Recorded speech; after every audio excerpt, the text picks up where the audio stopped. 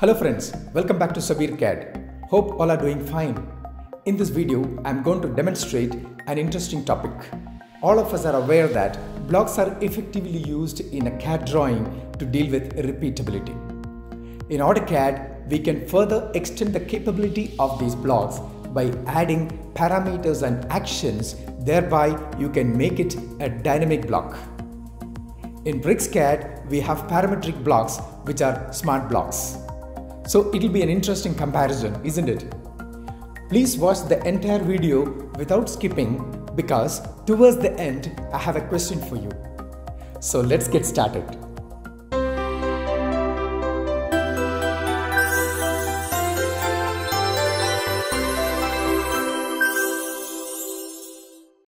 Let's start by creating a dynamic block of a door using AutoCAD software. These three drawings are made up of polylines and arcs and represents three states of a door: open state, half open state and closed state. Next, I'll create a block reference of all these drawings.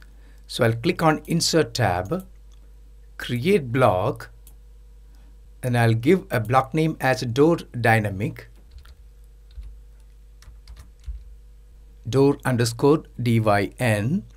Then I'll choose this particular point as the insertion point and select all these objects and give enter, and I'll click on OK. Now you can see that you have created a block of all these drawings.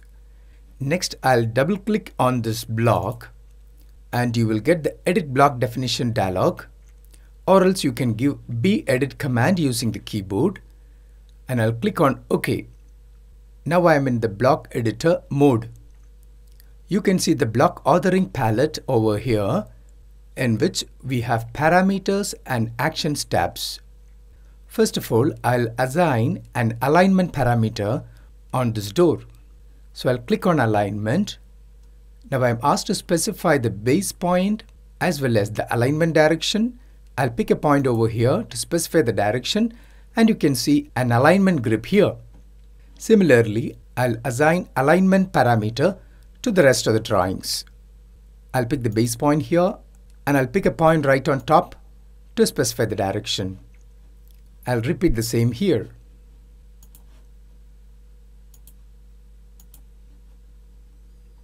Next, I'll define flip parameter in the horizontal as well as in the vertical direction. I'll click on flip. Now I'm asked to specify the base point of reflection line. I'll pick a point over here. Now this is the second endpoint of reflection line. I'll keep the flip label over here. Next, I'll click on actions. Now you can see an exclamation mark here because I haven't assigned the flip action. So I'll click on the actions tab, click on flip. Now I'm asked to select the parameter. This is the parameter. Now I'm asked to select the objects. I'll select the entire objects using a crossing window and I'll give an enter. Now the exclamation mark disappears. Next, I'll specify the flip along the vertical direction. So I'll click on parameters, flip parameter. I'll define the base point of reflection line by shift right clicking, and I'll select mid between 2 points option from the OSnap menu, and I'll pick this endpoint as the first base point of reflection line and this endpoint as a second base point of reflection line, and this is the vertical axis. Now I'm asked to specify the endpoint of reflection line. I'll pick a point over here and I'll keep the flip state label over here. Now I'll click on actions, flip action. I'll select this parameter. I'll select the entire set of objects using a crossing window and I'll give an enter. Using the move command, I'll move this flip grip slightly rightward so that it won't overlap with the alignment grip. Now I'll define the flip states in the horizontal and vertical directions for the half open drawing of the door using the same procedure. Now it's done on the half open door using the same steps. I will not give flip parameter on the closed state of the door because even if you flip it about the horizontal or vertical axis, it won't make any difference since this is a rectangle. Next, I'll click on the test block option in the block editor to test this block. Now I'll click on this door. You can see the flip grips here. Now when I click on the flip grip, I can flip it about the vertical axis as well as about the horizontal axis. Similarly, I can flip the half open door about both axes. Now you have to insert this door to see the effect of alignment parameter. Now I'll close the test block interface. Next, I'll define a third parameter, which is visibility parameter. So I'll click on visibility in the parameters tab, and I'll pick to define a visibility grip here. Now you can see an exclamation because we haven't defined the visibility states. So I'll click on visibility states option. Now you will see the visibility state 0 as the default visibility state. I'll define 3 new states. So I'll click on the new button and I'll call my first state as open, which is the open state of the door, and the second state as half open, which is a half open state, and the third state as closed. And I'll select the default state, right click, and I'll delete it because that's no longer required. Next, I have to specify which all objects are visible and invisible in each state. Now when I click on this pop-up list, you can see 3 states we have defined. I'll click on open, and this is the make visible button and this is the make invisible button, and we have all the objects visible on the screen. In the open state, I have to make invisible the half open state of the door as well as the closed state of the door.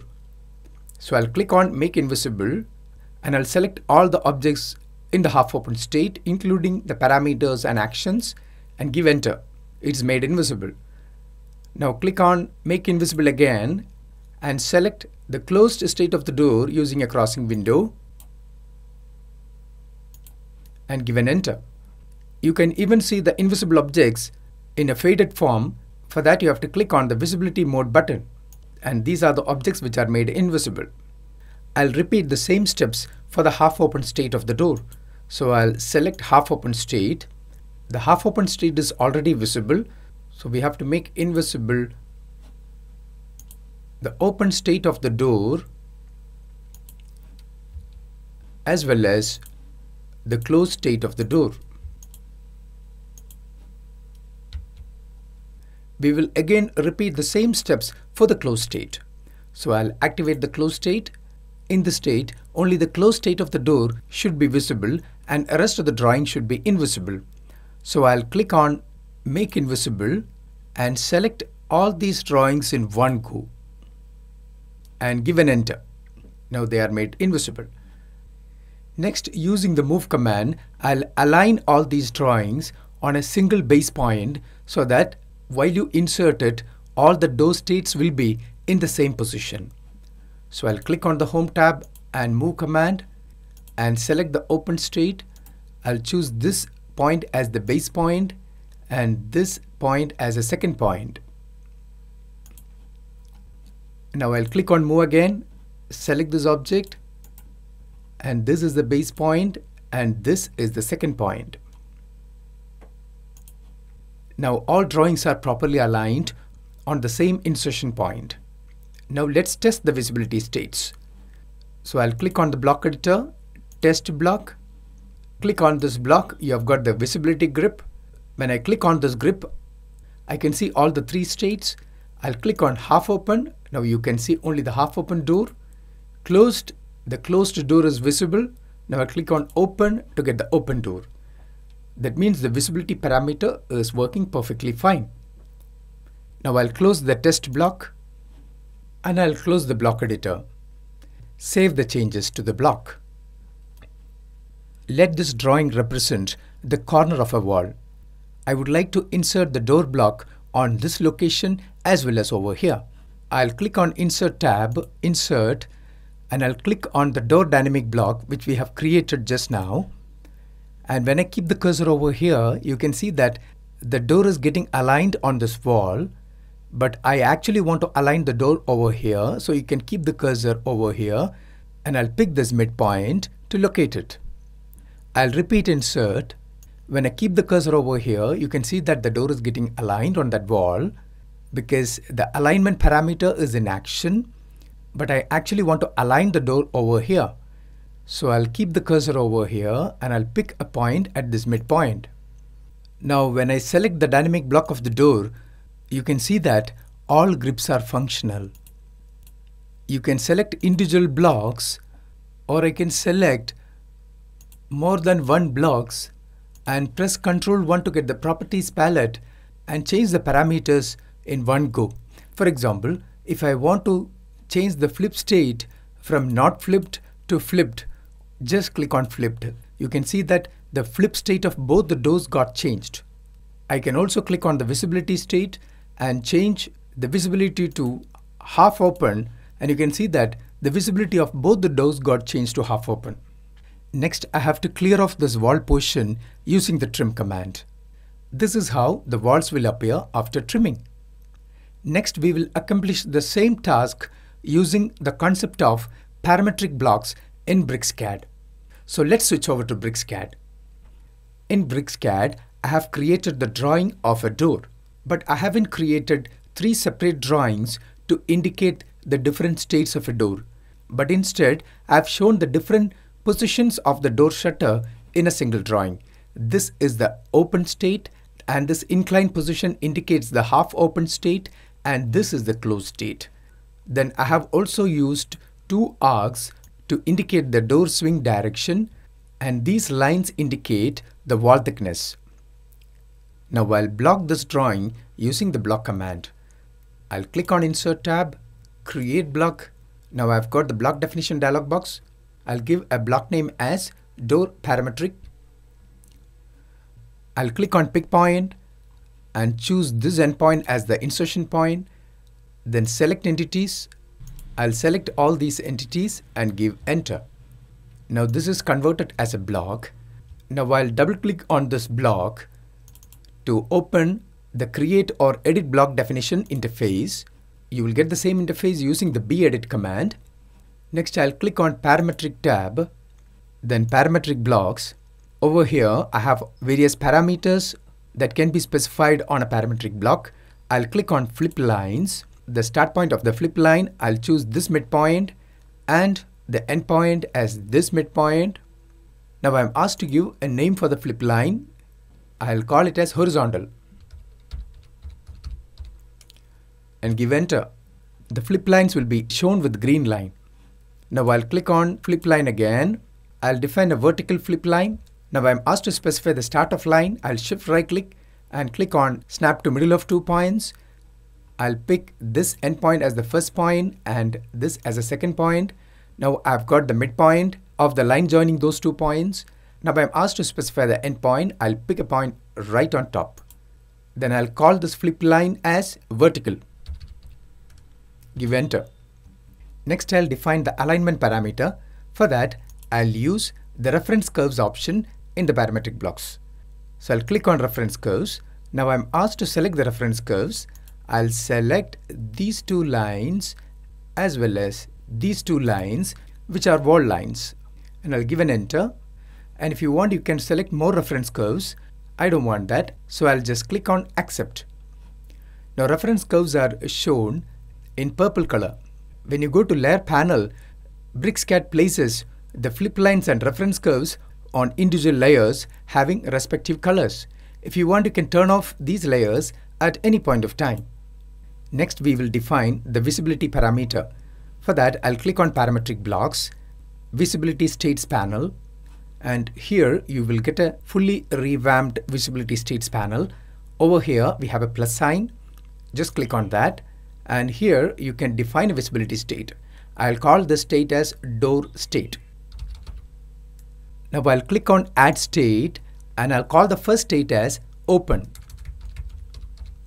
Click on Add State again, call the next state as Half Open, and click on Add State again, and I'll call the next state as Closed. Next, I'll come back to Open State. I'll click on the 3 vertical dots and make Entities Invisible option, and I'll click on those entities which are to be made invisible. In the fully open state, this entity as well as this entity should be made invisible. Now I'll click on Half Open State, click on the vertical dots, make Entities Invisible, and select this entity, this one as well as this one. Now I'll click on Closed State, click on the 3 vertical dots, make entities invisible. In the closed state, all these entities should be invisible.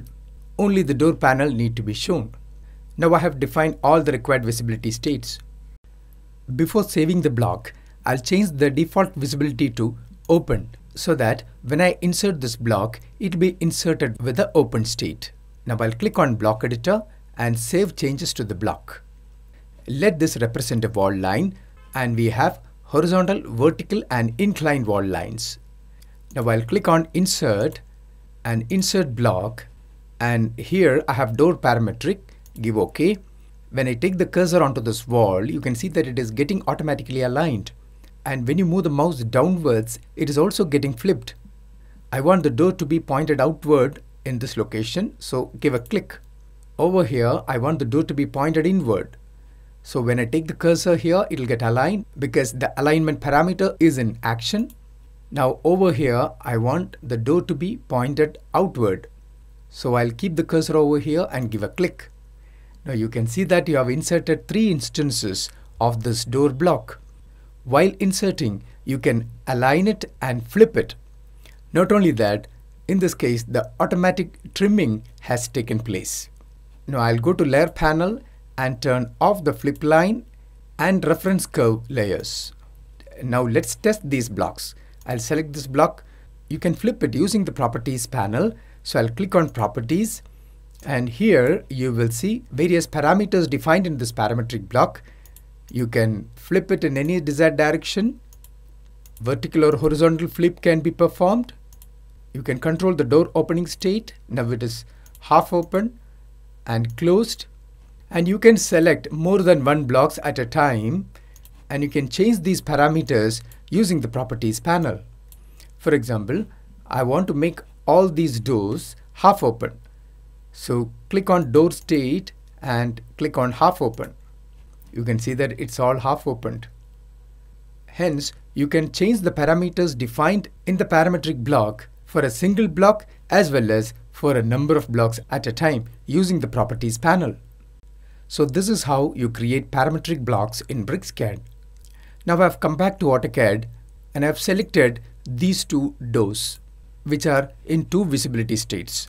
This is half open and this is fully opened. When I check the properties palette, only the visibility state parameter is listed. The flip states are not listed. Now I'll change the visibility state of this door to open, and if I select these 2 dynamic blocks in the properties palette, all the parameters which we have defined in the dynamic block is listed. Now in BricsCAD, these 2 blocks are in 2 visibility states. And let's check the properties panel. You can see that all the parameters defined in the parametric block is listed. That means we have more flexibility in editing multiple parametric blocks at a time. Now we have seen the procedure to create dynamic blocks using AutoCAD and parametric blocks using BricsCAD. Please let me know which procedure is more effective in terms of the time taken for the workflow. Please post your valuable thoughts at the comment section. Until we meet again with another informative video on CAD, bye bye and take care. Thank you so much for your time.